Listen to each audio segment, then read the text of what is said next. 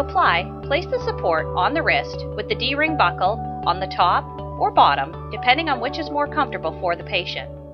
Once the brace is in position, pass the Velcro strap through the D-ring and secure it back on itself. Apply with proper tension, ensuring not to restrict circulation.